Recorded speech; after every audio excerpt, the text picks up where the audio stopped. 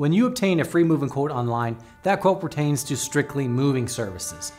But many who move will need to place their items in storage, either for a little while or up to years.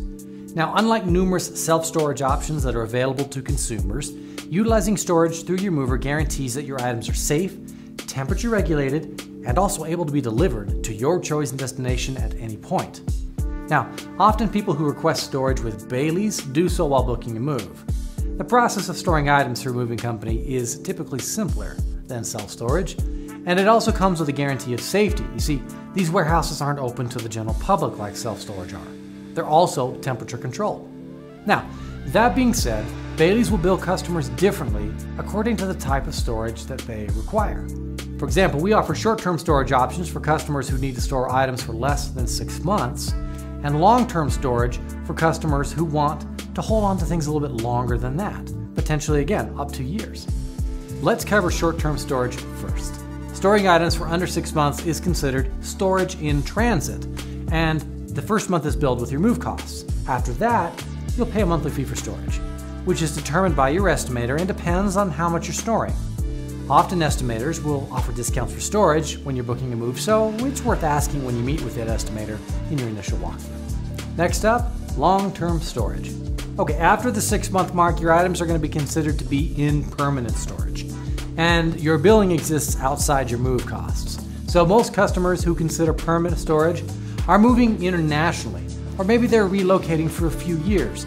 This could be something like moving for a job, moving for college, or maybe just moving to be closer for family for a while.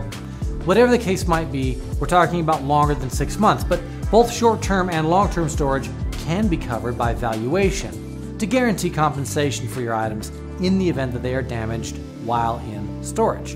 Now, we've got a whole blog that covers the importance of valuation, and storage valuation, although it's a little bit different, works in much the same way. So if you want a more in-depth understanding of how this valuation process works with movers, go ahead and check out that blog.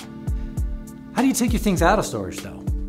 Okay, so perhaps the biggest con to storing your items with a mover rather than self-storage is accessibility. With self-storage, you always have access whenever you want to drive down and see your items and get things in and out.